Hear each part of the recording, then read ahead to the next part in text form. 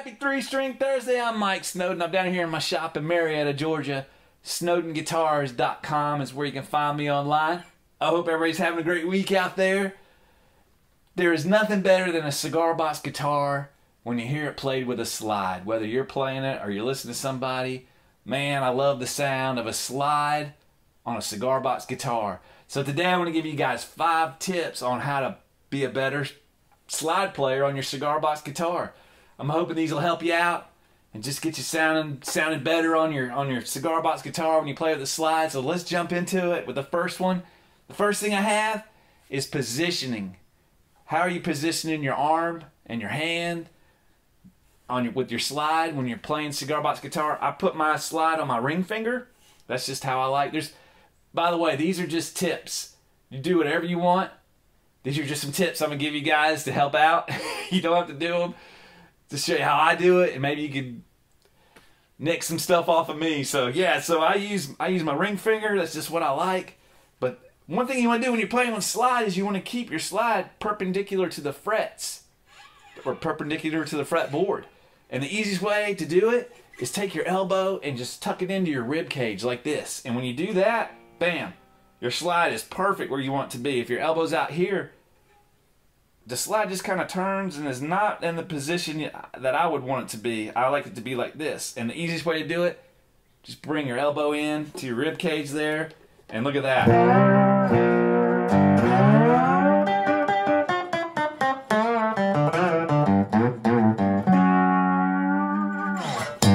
So there you go. That's my first tip. Just bringing your elbow into your rib cage, it gives you a perfect position where you need to be to play slide. Number 2 is muting. When you're playing with a slide, it's kind of weird at first. You know, you're gonna get some weird chattery sounds like that. So what you want to do is you want to take a finger or 2 fingers. I use 2 fingers behind the slide, and I just rest them on the strings and let them rest along the strings. So,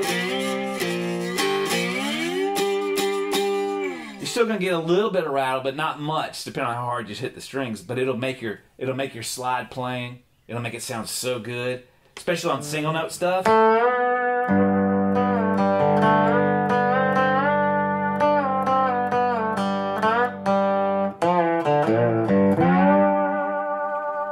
To me, that really helps. Just letting your fingers rest behind your slide. Sometimes you want a chattery sound if you're just going for it. You may want some kind of chatter when you're playing something really loud, but for the most part, I keep it muted. So that's another tip, just to give you a nice clean tone. Mute the strings behind your slide. The next is vibrato. All right, check this out. I'm gonna do a little run.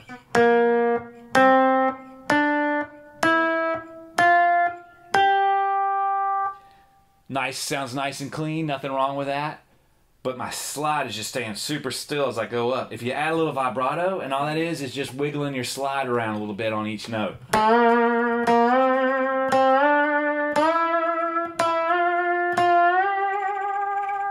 It adds a lot more character to it. Vibrato is so cool. Like, everybody does a little bit different.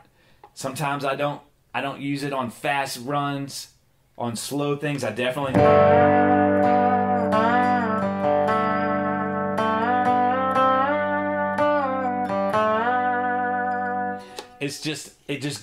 It makes your slide sound almost like a human voice. It just gives it character. And the cool thing is everybody's going to do it a little bit different. Some of your favorite guitar players out there, musicians out there, use vibrato in different ways, and until you're aware of it, you don't realize, and it's such a cool thing. So add a little vibrato in your slide playing, and man, it'll just make it give it your own tone. So that's another good one is vibrato.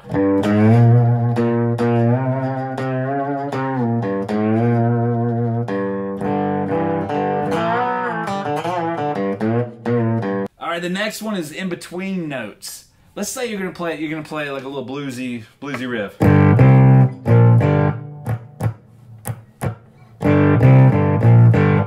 It sounds cool. Sounds alright, but if you play it with a slide,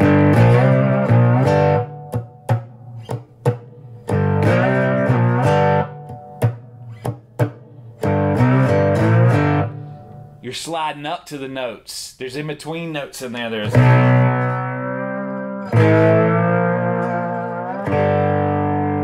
so those in-between notes sound so cool, especially on slower, quiet things.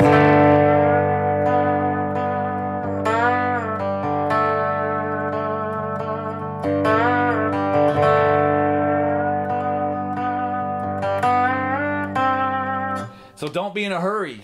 Let those in-between notes kind of come out. They just sound really interesting. They're really cool sounding. So the last tip I would give you guys is mix everything up. Your vibrato, you got your slide sounding good, you got all the in-between notes. Use your fingers in there too, you know.